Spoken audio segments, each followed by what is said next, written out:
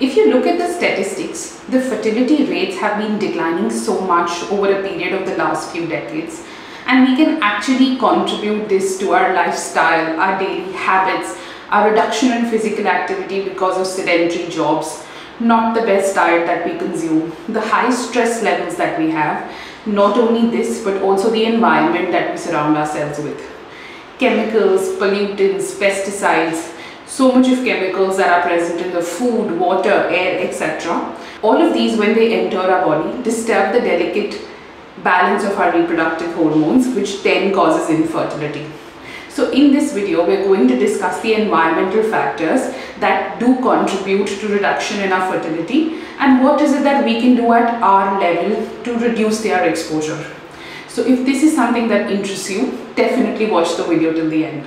Hi everyone, this is Dr. Zainab Tajir. I am a homeopathy consultant and psychological counselor. I specialize in helping women balance their hormones and help couples conceive naturally through homeopathy and holistic lifestyle changes. So if these topics are something that interests you, do not forget to subscribe to my channel.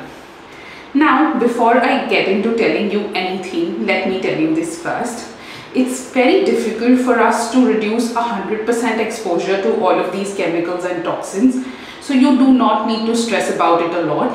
But yes, it's all about taking one step at a time and making small and sustainable changes that at the end of the day can account to making good difference, especially in improving your fertility. Most of the things that we surround ourselves with contain EDCs or endocrine disrupting chemicals.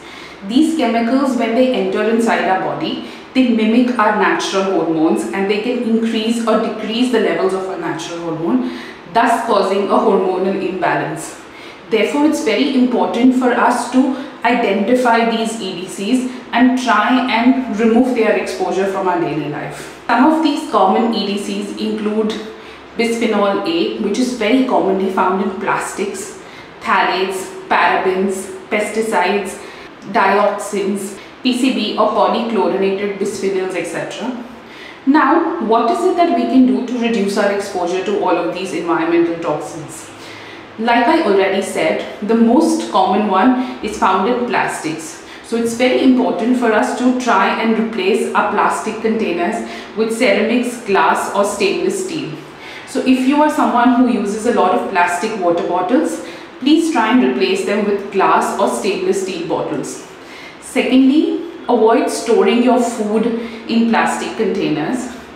Also, if you need to microwave your food, please make sure you do not do it in plastic containers, because the plastic from these containers can leach into your food, enter into your body and thus cause a hormonal imbalance. Also, it's important to use a tin foil to wrap your food instead of using a plastic foil.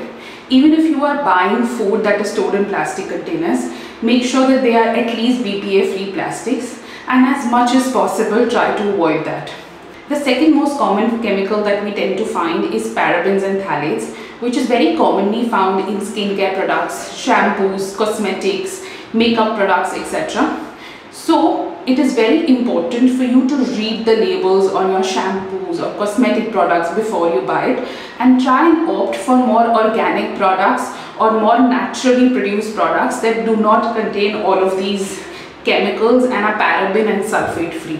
Thirdly, the pesticides that is sprayed upon the food also has a lot of chemicals that can interfere with your hormonal balance, and so as much as possible try to opt for organic food. But if at all it is not possible, it's very important for you to wash your vegetables, fruits and everything extremely thoroughly before you actually consume it, to avoid these pesticides from entering within your body. Also, the fragrances that are added to a lot of cosmetic products, to detergents, etc. are also something that can interfere with your reproductive hormones. So also, as much as possible, try to opt for fragrance-free products. Now, taking care of your environmental toxins does not necessarily begin when you first start experiencing hormonal issues or you want to try and conceive, but this is something that you need to do right from the start. So start making healthier choices for your children as well. Make sure that you do not buy plastic toys for them. Buy more wooden toys. Buy toys that contain BPA-free plastics, etc. and also make better choices when it comes to food and household items for them. Now, as I already previously mentioned, try and do as much as you can, but don't obsess too much over it. If you found this video helpful, please don't forget to like and subscribe to my channel, and also share it with someone who would really find this information helpful. I really appreciate you sticking by till the end, and I will see you again next week.